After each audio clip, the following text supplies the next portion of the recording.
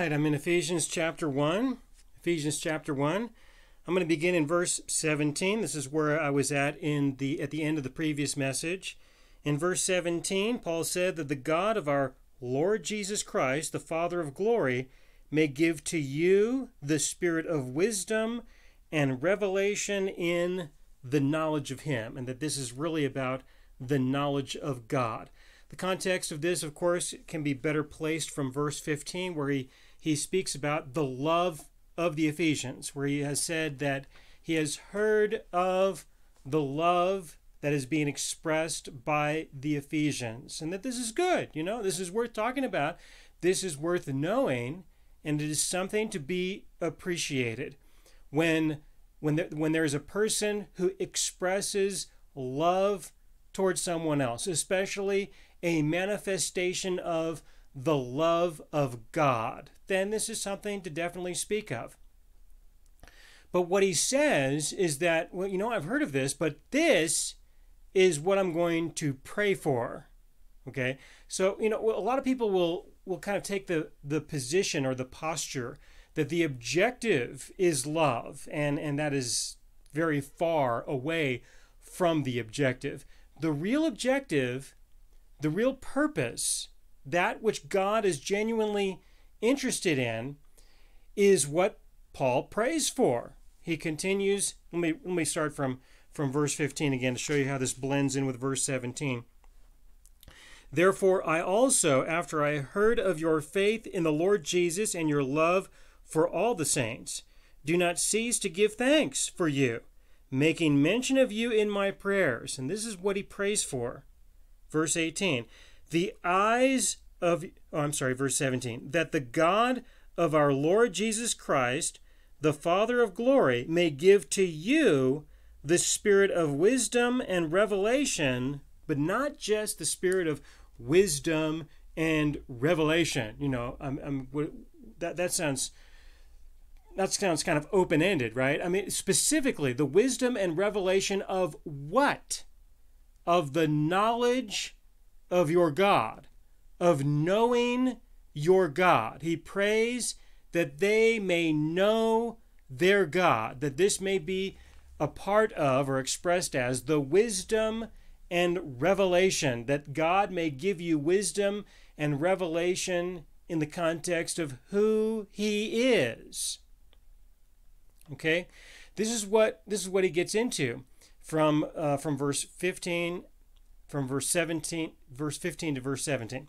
Okay, so that's where I was ending in the previous message. Let me go ahead and press forward a little bit. Now, when it comes to the knowledge of God, okay, and I did mention this just briefly in the previous message. When it comes to the knowledge of God, of knowing Him, I want you to understand that there can be a profound difference between what I like to call the academic exercise and the relationship. Okay, there's a profound difference between the academic exercise and the relationship. Okay, and this is what I mean. What I mean is that you can approach the scriptures, you can approach the study of God, known as theology. You can approach both of those things from the point of view of an academic exercise, all right, where you just study things, you outline things, you break them down into the smallest detail, you look at the grammatical structure of every word that's present there from within the original language of the manuscripts that we have at our disposal. I mean, there is a lot of opportunity to approach the scriptures from the perspective of an academic exercise and to study all that people have written about before and to listen to all the sermons that are relevant to a specific passage or topic.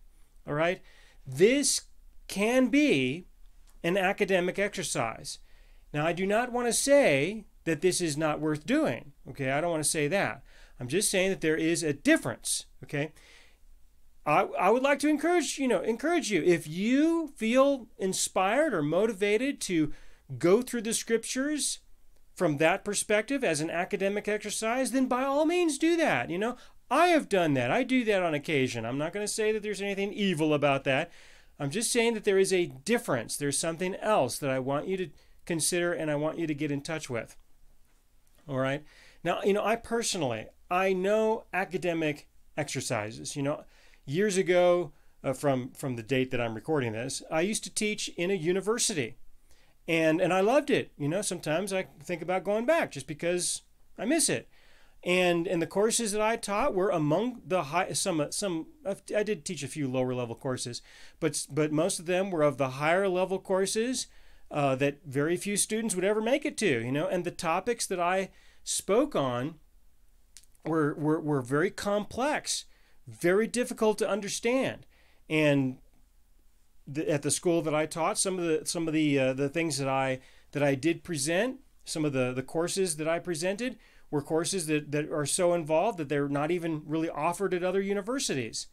So, I know what it is to go through an academic exercise, to go through a textbook, just to give you an example, to pick up a textbook on a certain topic and go through it carefully and construct assignments, lectures, tests, and to grade all that kind of stuff. I know what that is. I have done that many times. So I can approach the scriptures in the same way. And like I said, on occasion I will do that, but I will do that with a complete, open-minded sense of open-minded, sober-minded reality that I know that that's exactly what I'm doing. And I understand the limitations and the advantages. I'm not going to say it's not worth doing. But I can tell you that there is a distinct difference. The main difference, all right, the easiest difference to say is that, I've picked up a lot of textbooks. I've a lot of textbooks, and I've constructed courses from those textbooks. I've done this many times, but at no time throughout any of my lectures or through any of the assignments or exams did I ever ask any of the students, "What can you tell me about the author?" What can you tell me? Most people don't even know what the name of the author is, especially after a while of reading through the book. They're not interested in the author. They're trying to figure out certain content from the pages within it. They don't even think about who wrote this thing or even who published it. They don't care, which is fine, But I don't ask them, "What can you tell me about the person who wrote this?" What's important to him, right? What are some of his life objectives? What are the things that this person values? What is this person thinking about doing in the future? I don't ask those kind of questions. You don't ask those kind of questions. But with the Bible, with the scriptures, this is important, all right? We want to know the person who, we could say, wrote the scriptures as it was inspired by him. I have to sneeze in just a moment, I think. Don't be too surprised. If I could just redo this recording, I would. I just turn it off, but I'm going to go ahead and sneeze. Sneeze there. There we go. Get it out. Okay. We don't go through the scriptures for the purpose, of just understanding and knowing the scriptures just in and of themselves, and the details and the content and all the intricacies of everything that's there. We want to know the person of our God, who is testified of in the scriptures. All right. And of course, I do believe that the scriptures were divinely inspired by him and that he definitely participated in the recording and the writing of what we have. I have lots of examples that I can point to that gives me the absolute conviction concerning that. But for the most part, most of the time, when I approach the scriptures, I'm approaching them from the perspective of this is the testimony of my God, and I am studying this so that I might know him as a person. Okay, so just as we could say, the objective of the Christian life is not to just go and love other people. Well, it's a wonderful thing, but that just really isn't it. The objective of the Christian life is more closely connected to knowing the God who has saved us and who we will spend all of eternity with. All right, and in the world that we are a part of right now, we have opportunities to get to know him in ways that we will not easily, if at all, be able to get to know him when we are with him in the kingdom of heaven. The environment is different. The circumstance is different. I mean, you don't have any struggles, not the kinds of struggles that we have in the world that we're a part of. And these are fantastic opportunities to get to know our God as a person, especially as he walks through the struggles and challenges and difficulties of life with us, which is what he does. Okay? So that was the first thing that I really wanted to present. I really wanted to bring up in the context of verse 17, Ephesians chapter 1, verse 17. All right? That you're wanting to know him as a person. Okay? Now, I cannot just tell you, I can't just tell you how you can know him as a person. I can't just tell you that to the satisfaction that it will be real. That's a little bit of an awkward way of saying that there are some limits, all right? Let me just say it that way. There are some distinct limits concerning how I can contribute to your faith and your life, okay? This is one thing that I can do. I can testify of him. I can tell you about him. I can do that. And that's worth listening to. All right? It is. It's worth listening to testimonies about him, what other people may be able to share concerning what they know and what they believe. I think that's wonderful. And I'd like to encourage you to do that more if you're not already putting a good amount of time in your life to pursuing that. But there's a big difference, all right? There's a big difference between the testimony of someone else and his own testimony about himself. Okay, I'll say that again. Just like there's a big difference between an academic exercise and getting to know a person, there's a big difference between the testimony of another person and the testimony of that person themselves. Okay, there's a big difference between the two. Now, of course, you could think about how that can work in the world. And there have been some occasions when I have mentioned to people, well, I could say a lot about me, but why don't you go just to give you an example, why don't you go to the Living God Ministries website, and on there you'll see a tab that says Recent Testimonials. Why don't you spend some time reading through those and see what other people have testified about me and about how I've been able to contribute to their lives. You go hear their testimonies. I mean, I can stand here and tell you how wonderful I think I am, for days and weeks and years. I could do that. But go and see what other people have had to say about me. In that case, there's an example of something different. And that, of course, is not to promote me. My purpose is to promote my God. If I wanted to promote myself, there's a lot that I could say, testimonially speaking, that would put me out on the speaking circuits that I just don't talk about. I've never spoken of, because I want people to know my God for who he is and not because of me and the changes that I went through, the obstacles that I had to overcome in order to become a Christian, in order to become who I am today.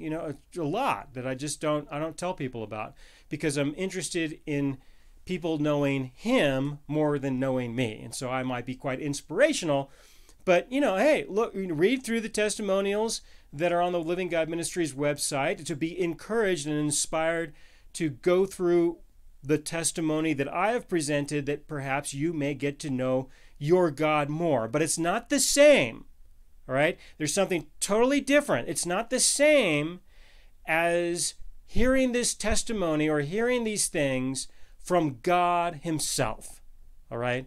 For you to hear from him is not the same as you hearing about him from me. It's not the same. And you will definitely do so much better if you will hear these kinds of things from him. On occasion, I try to encourage people, listen, this is what I believe, this is what I have said. You need to pray and ask God to testify to you, is what I have said true? All right? I have said this. Is it true? And let him testify of that. Let him speak to you in a different way when it comes to these things, in a way that you could perhaps appreciate much more than the way that I presented it.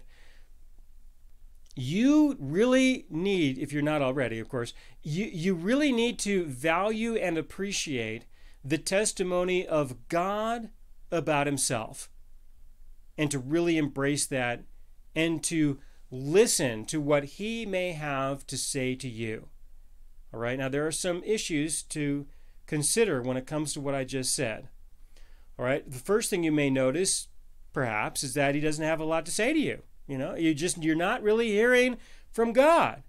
Okay, and listen, that's fine. If I never hear from God ever again between now and the day that I am physically dead, I'll be perfectly fine with it. If I never hear from him again, mainly because he's already shared with me so much, that I'm very thankful for all that I have, and I have more than enough to keep me going until the end of this life that I have right now. If he doesn't want to share anything more with me, I'm perfectly fine with that. I will be thankful, and I will not feel as though I've been rejected, or I won't feel disappointed. Those kinds of things. But there are circumstances, especially when a person is first growing in the faith. They first got saved. They're young in the faith. They're not very mature. There is a deep desire to hear from God. And that's good. Okay, and it should be there, a deep desire to hear from God, and yet we don't really hear from God. We don't really hear from him very much. Look, I remember that. I remember when I first got saved, I didn't hear anything from the Lord. Okay? How did I personally, and I can testify of this, how did I first consider that maybe I was hearing from God, and that he was sharing things with me, and that he was showing me things about himself? Well, for myself, this happened as I was reading through the scriptures. That's when it happened. I would read through the scriptures, and I would read through a passage, and somehow, all right, I would see something there that I never saw before. And I would understand it in a way that I know I could have never understood that, and I could have never seen that unless God himself just spoke to me and said, and illuminated something to me about what was said, what was written. There were just occasions like that. And I could sit there at my desk looking at the scriptures, and I could just simply recognize the living God has just said something to me. And I could really appreciate that. That was a lot. Okay? So I encourage people to consider that as a beginning. This was my experience. You may have something similar. Maybe you don't. All right? But I can testify of this. I can say, that this is something that I personally have experienced, but I cannot teach anybody to do that. What am I going to do? Give you some list of things that you can do. This is the procedure. These are the steps. And then all of a sudden, God, he's going to speak. And if he doesn't, well, then, there's obviously something wrong with you. He's not obligated to reveal anything to you. All right? He's not. If he shows you something, that's wonderful. But if he doesn't, you can't say that you didn't follow the steps correctly, or that, he didn't respond in the timing or in the way that you declared that he has to speak up, We can't relate to him that way. We need to wait and be patient and be thankful, all right, for whatever he may share, whatever he may reveal. And, when I would look at things like that, I would see, I just know that came from God, because there's no way I would have seen that otherwise. There's just no way. Another approach that I've taken is I have asked questions. When it comes to prayer, that's prayer for me. Prayer for me is asking God some questions. God, I have some questions for you. That, and also the other thing that I tend to do is I tend to say, Lord, I'm not sure if you're really aware of something. So I'm just going to let you know. This is something that I would like to let you know about. I think you should be notified about this. All right. And I'm going to ask that maybe you consider participating in a solution, or, in some way in the lives of people, considering this event and this situation. But, a good thing to do is to really ask questions. And some of my favorite questions to ask the Lord, especially when I'm reading through historical events in the scriptures, things that have happened. And in some cases, I will ask him about circumstances that are happening in my daily life, just right there at the moment, when it comes to a person or to a situation. All right, I will just ask this question in my heart. I will ask this question, Lord, what do you see here? What do you see? this is what I see, but what is it that you see? And this is what I'm hearing, but what are you hearing in this current situation?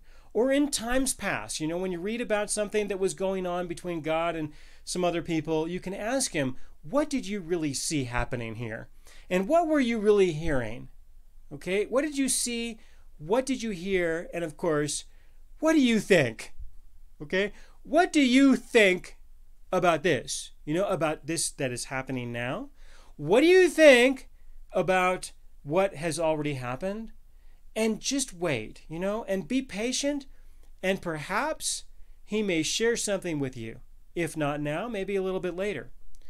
One of the biggest obstacles that we definitely deal with, all right, that people deal with when it comes to this, especially knowing their God in terms of what does he see, what does he hear, what does he think? These are ways of getting to know him. One of the obstacles that exists is that there are things that we believe that are not true. Okay, and I mentioned this in the previous message, that what we believe can tend to get in the way of what he can share. All right, it's just the way things are. God does not have a communication problem. This is important to remember. Try to remember this, maybe write it down. God does not have a communication problem. All right, what he has to deal with is, what are we really ready and able to hear, to see, and to know? Really. Okay? And it turns out that there are things that we believe that are not true, but we believe that these things are true. So if he shares something with us that's not going to fit very well with what we believe is true, this is not going to be productive. Okay? This is not going to be useful, and we will discount it. We may even think that it's the devil speaking to us when it's him. All right? There's the possibility. Now, it could be the other way around as well. So, don't always assume that could mean that God is really trying to share something with you. But what we believe will get in the way. If we believe something about him that is not true, then there will be some limits concerning what he can share with regards to our understanding of things, just because of that. And when we first get saved, of course, there are a lot of things that we believe that are not consistent with the truth that God has defined. That's just the way it is. When a person first gets saved, they're not all of a sudden perfect experts of the knowledge of good and evil, for example. No, they got a long ways to go, and they know very little, if anything, about who their God is as a person. And so we have to grow, we have to mature, we have to experience change. All right?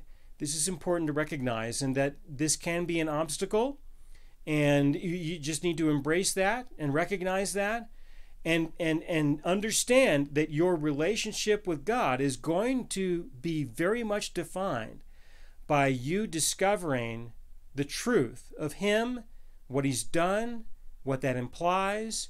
Okay, there are a lot of new things for you to discover and understand, and you're going to need to incorporate those things into your life, and it's better to do this, of course, a little bit at a time. All right, now as these kinds of changes happen, change can make you feel uncomfortable. All right, just discovering that you were wrong. All right, just discovering that you were wrong is going to be uncomfortable. Okay, just that. To realize, I believe something that's just totally wrong. That's a lot of discomfort for a lot of people, just getting past that.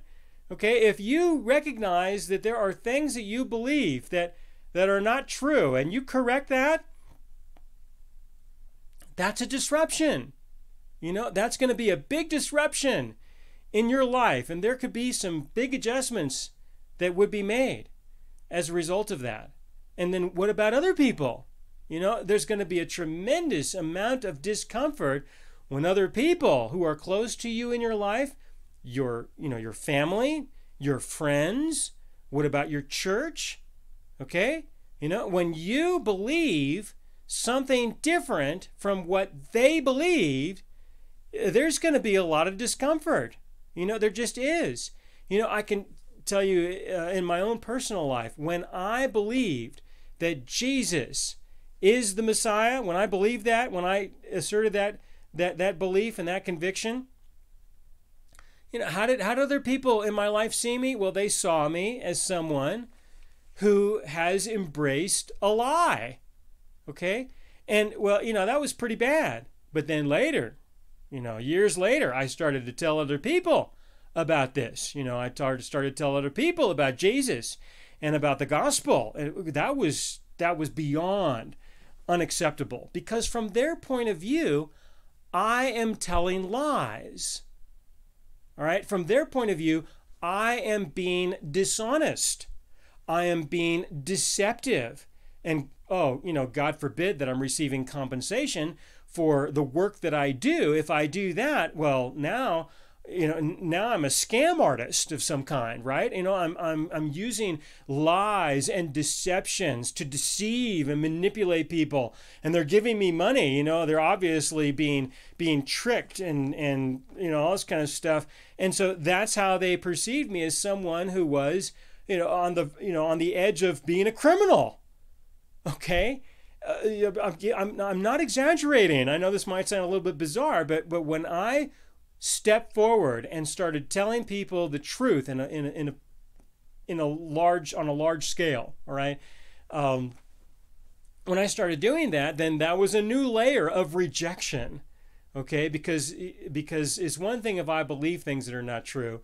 It's another thing if I go and tell people about them, especially if these things can't even be true from these people's point of view anyway, and that I probably know that I'm telling lies, that I'm intentionally being dishonest. That's the perception that other people had and still have of me. All right, that I'm intentionally a dishonest, manipulative person in other people's lives. And that's just not the case, not even remotely. I do this out of my absolute conviction. I really do. And I have given up on a lot of opportunity, given up many opportunities that I could have certainly done much better at, if you wanted to look at it from a material point of view in the world. Absolutely much, much better than what I have experienced. So, that certainly is not a motive. Okay, but you're going to have to realize that you yourself are going to have to deal with the discomfort of admitting that you were wrong. And you're going to have to deal with the discomfort of other people claiming that you are wrong. You are wrong now when you embrace these kinds of things. And that's a struggle. That's a struggle, and it will get in the way. It will get in the way of you embracing the truth of God. So what is he going to say to you? What's he going to say? Especially at these critical moments. Is he going to say, okay, you want your relationship with others more than you want it with him? So be it. That's your choice, That's your decision, and he will not invade upon that. Not in the way that's overcoming, that's overcoming your will, or threatening you in a way that you're going to do it out of fear. Okay? He doesn't need people in his life like that. He wants people in his life. He wants people to know who he is because we really want to. All right? So, let me check my notes here. He doesn't have a communication problem. You will enter into tremendous amount of discomfort. That's where I'm going to pause. All right? I'm going to pause on that for verse 17. Let me move forward into verse 18. Ephesians chapter 1, verse 18. The eyes of your understanding being enlightened, that you may know what is the hope of his calling, what are the riches of the glory of his inheritance in the saints. Okay, now I've got three different topics here. Three different ones. I've got the eyes of your understanding being enlightened. All right, the enlightenment there, that you may know what is the hope of his calling. So we have the enlightenment, we have the hope of his calling, and what are the riches of the glory of his inheritance. Let me start with that one, the one at the end, and I'll work my way backwards. All right, his inheritance in the saints. I'm not going to talk about this one in this message. I'll bring this up in the next one. His inheritance in the saints. This is different from our inheritance in Christ. All right, I've spoken a lot about this from the previous passages. We have received an inheritance in Christ as a result of his death. But here he says that God himself has also received an inheritance as a result of his death. Okay? This is a different concept, something that I will speak about in the next message. All right? So let me come back to that one later. Going backwards to the beginning of verse 18, I'm going to talk about the hope of his calling, that you may know what is the hope of his calling. All right? Now this is kind of a tough one for a lot of people, because when they think about his calling, all right, his calling in your life, what is God calling you to do, is what people are usually thinking. They're usually thinking that the call of God is for you to go and do something for him. What is the hope of his calling? Well, that would be related to what kinds of works he might prepare for you to do, you specifically, all right, and that you are to discover what is the hope of this calling that he has for you individually, is what people are usually thinking of when they read this passage. All right, I do not see that. I see something different. Okay, I do believe that he can do that, like as I just described, that he may prepare works for us to do, and on an individual basis, he may send us to do these kinds of works, like what I'm doing right now. I do believe that God has sent me to do this, but that's the key word. It's sent. To be called is something separate. The call is to Christ. Okay, the call is to him. The hope of the calling, let's first start with what the call is and then see what the hope is. The call is to your God. He calls out into the world, come to me. That's the call, okay? The call is to God. It is to Christ. It is to him. That is the call. He calls out to the world and says, is there anyone out there who is interested in me? Okay? We are to go to him. That is the call. The call is always to Christ. Now, as we grow and mature and as he sees fit, he will send us to participate in the work that he is doing. Or maybe he won't. If he doesn't send you, then don't feel like you're left out or something. It just means that he just doesn't have anything for you to do right now. That doesn't mean there is nothing to do. You can go and decide to go do something yourself. And he will go with you. All right? So if you do not feel that he has specifically sent you to go and do something on his behalf, you have been granted the privilege to go and do whatever you would like, and he will go along with you. All right? Really? I can say with great conviction that he sent me in order to do the ministry that I have done in the years past, the ministry that I'm doing right now, and I have a suspicion that he would like me to do certain things that are not related to what I'm doing right now, but that he would like me to do certain things in the future that I'm preparing to do, some of which I might do, whether he has specifically related to me that it is what he wants me to do. If he hasn't, I might do those things anyway, just because I really want to do those things. And I won't feel ashamed before God. Say, well, you know what, Lord, this is what I would like to do. And if there's something else that you really want me to do, in this case, I might ask you to find somebody else to do it. I might do that. And I believe that he will accept that. I do. There was an occasion in times past when he asked me to do something and I said no. Of course, I ended up doing it anyway, but all right, it was just delayed a little bit, but I did it, okay, all right, fine, I'll do it. But, there may be the occasion in the future when I don't. And I won't be ashamed of that because I have that kind of confidence in terms of my relationship with him and who we are together. All right. But the calling is always to him first. And then he sends us out to participate in his purposes. Okay. Now, another way to view this is to look at the world and to see that there are many needs in the world. You know, there are many needs. There are many opportunities to reach out to others with the love of God. All right? But if you were to look at all of these needs and if you were to look at all of these opportunities, you could get a little frustrated really fast. You could get frustrated not knowing which one of these needs are your call.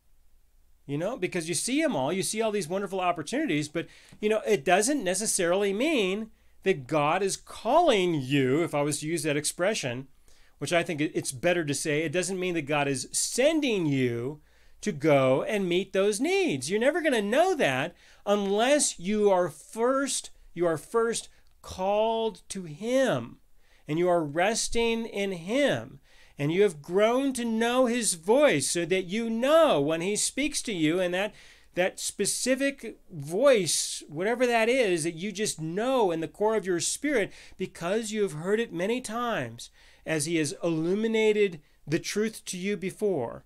You know, you will recognize that after a period of time and say, well, you know, this is something that he is sending me to go do. And you know, when you are sent to fulfill an opportunity or to meet a need, then it won't matter what the outcome is. All right? It's not going to matter if anybody listens to you, if anyone responds, if anyone turns to God. None of that will have any relevance whatsoever. The only thing that will have relevance is that God sent you and you went. And if you went, then you're put.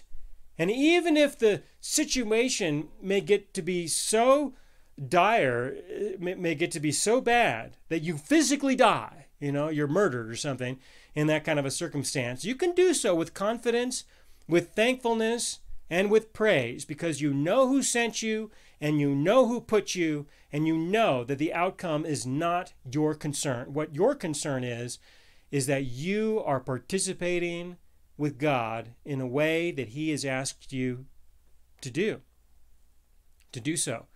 All right. So this is something that I want to mention as we approach this verse, that there is a big difference between being called and being sent. And it's really helpful to be able to distinguish between the two. In this case, you are called to Christ. So what is the hope of his calling? All right, the hope is not about whatever outcome may be of how you may change the world. All right, the hope is related to the calling. It's related to the calling. You are called to him. Why? So that you may know him. All right, the hope of his calling is that you'll know. You know, you'll know your God. That's the connection between verse 17 and verse 18. That you may know the hope of his calling. You may know the person of your God. Right? At the end of verse 17. Give to you the spirit of wisdom and revelation in the knowledge of him. Verse 18, in the middle of it, that you may know what is the hope of his calling. That you may know what is the hope. What is the hope? That you may know him. All right? He has called you to him that you may know him. That's what he says. Okay? So again, in verse 17 and 18, let me read through this and see if you can capture what I'm describing here, that the hope of the calling is knowing him. That's what he's praying for, that you might know him more, that he has called you to know him, and the hope is that you will. All right?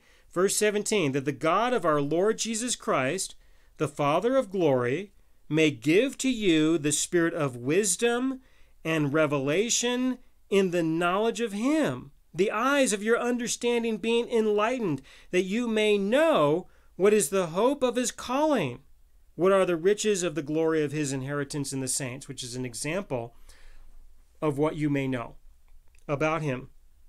All right, which means you're gonna find out about what he gets out of all this, and what does he get? All we're thinking about in most cases is what we're gonna get. What about what God gets? Okay, so that's what I wanted to introduce you to concerning verse 18, the eyes of your understanding being enlightened. All right, now this is another layer. The eyes of your understanding might be enlightened to the hope of his calling, enlightened to the knowing of your God that you have been called to. All right, we could just go with that. That's a simple way of addressing the beginning of verse 18. Okay, now what are some of these things that we may have hope in terms of our enlightenment that he would reveal to us, that we could appreciate? Okay, I can talk with you about what he appreciates, what is the hope of his calling, that you may know who he is. And here's an example, something that he gets out of this relationship. But there are things that we may know in addition to that as part of our eyes being enlightened. Okay, one of the things that I like to think of is that we will have a place with him. All right, we can know with great confidence that we will have a place with him. And this can give us great hope concerning our future. That this is something that we can see in a bigger way and that we can know in a more personal way. All right, he will show us who he is, and more importantly, that what I have and what I know is enough. Okay, so as it relates to our eyes being enlightened, that these are things that we can have hope in for ourselves, that we can have hope that we will know enough. Okay, we will have hope that we will know him and know him enough, and we can have hope that we will have a place with him in all eternity. Okay, so this is kind of going backwards into the beginning of verse 18, but I think that this verse would be better understood in that way. Okay, so I'm going to pause here. All right, this is a good place to pause before I get into the end of verse 18 in the next message. For those of you who are using this for your small groups, I got a question for you that you might consider using to facilitate some conversation. What is something that you changed about your beliefs recently? That's an interesting question. Considering what you believe, your beliefs, what are some things that you may have changed recently? Now, for someone like myself, nothing recent at all, but there are a lot of things that I have discovered recently. There are some things that I have learned recently that have not been a change of beliefs, but have added to my beliefs. So this is a reasonable question to consider some discussion and can facilitate some conversation. Of the beliefs that you have, what are some that you feel have kind of changed a little bit recently? And if you don't have any of those you could speak about, then what are some of the things that you have learned recently that you didn't know or understand before? Okay, and I will continue into the end of verse 18 and beyond in the next message. Thanks.